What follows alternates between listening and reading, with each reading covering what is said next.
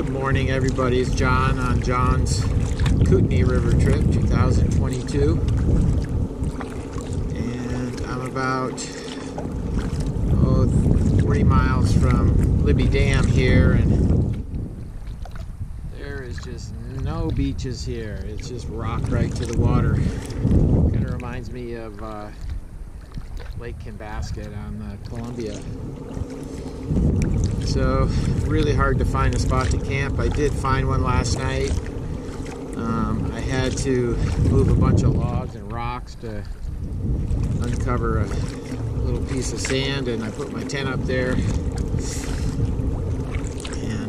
slept pretty well all night. And then around 6 o'clock this morning, a bear decided to come down into camp, and it was still dark out.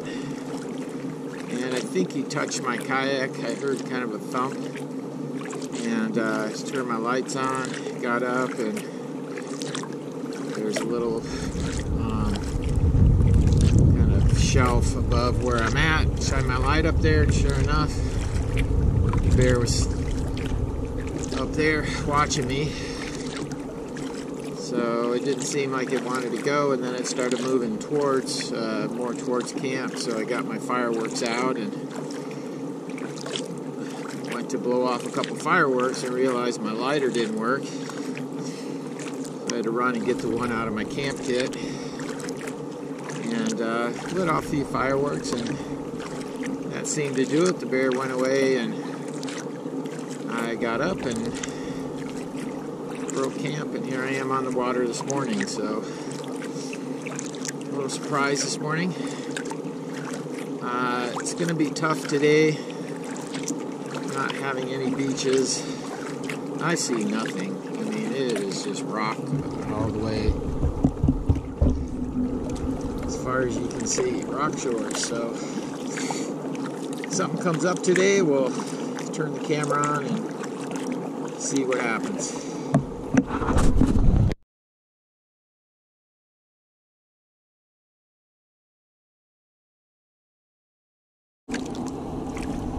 See too many bridges on the Kootenai, especially here on Lake Koocanusa.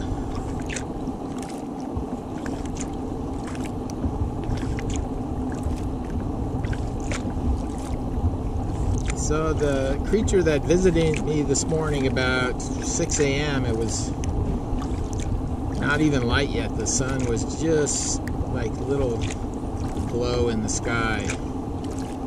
And the animal came down, and I heard it bump my boat, kind of ping, and that woke me up.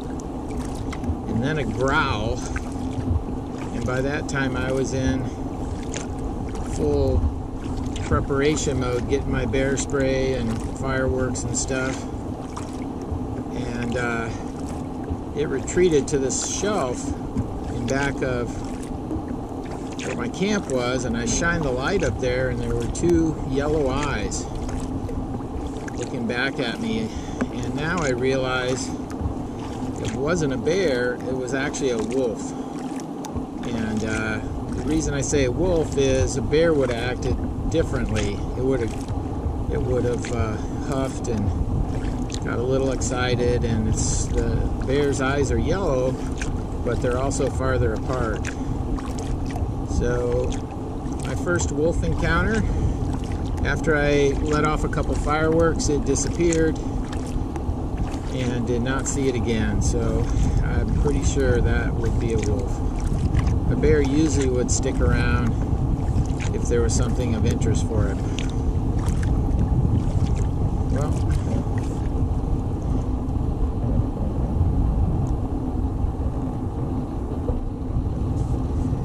beautiful day today, completely flat calm, and pretty tired. I'm hoping to find a place to spend a couple days. So I know it's hard to hear with this wind.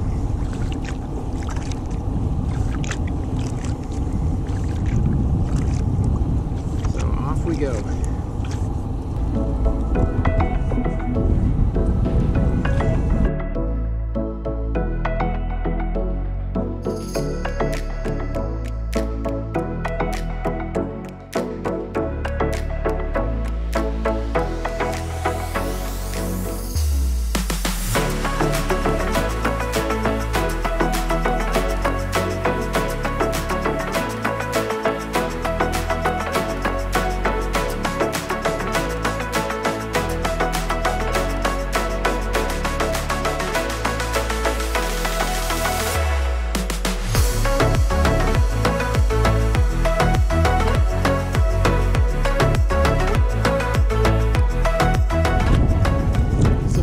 roadside rest stop.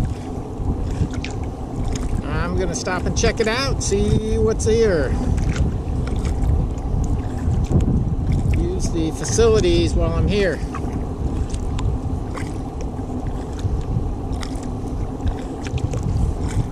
It's been a great ride with the wind up my back. It's made probably the last 10 miles super easy, which is something to be said. Let's see what this is all about.